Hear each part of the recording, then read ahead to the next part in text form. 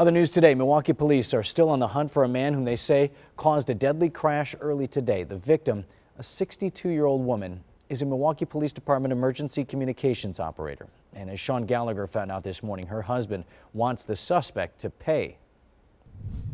The woman killed in this early morning crash worked as a dispatcher for Milwaukee police for more than 30 years. And her husband tells me on top of fighting through cancer, she was also just a year away from retiring.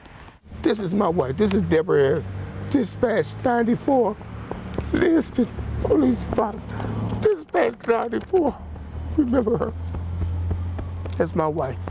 Jerome Harris is still coming to grips with the death of his wife, Deborah. Monday morning was his first without her in more than 3 decades. We've been married for 33 years.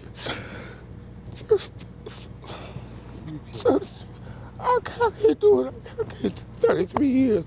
He found the crash site after his wife didn't show up at their daughter's house overnight, and he went out to look for her. Police say officers gave chase after seeing a driver run a red light. Soon after stopping the pursuit, officers came upon a crash with 2 mangled cars. Investigators say the driver of the car they were initially pursuing ran from the crash scene. You took my wife away. 34 years, man. I got my anniversary coming in.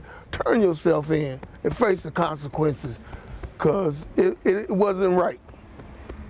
You took half my life away. Half my life away for your stupidity. Now Jerome is trying to get used to life without Deborah, the loving wife, passionate civil servant, and doting grandparent, gone. How much she loved being a grandma? She loved it. Just to see them smile on that smile in their face. But for some fool just to take that away from her, it's not appreciated, you know.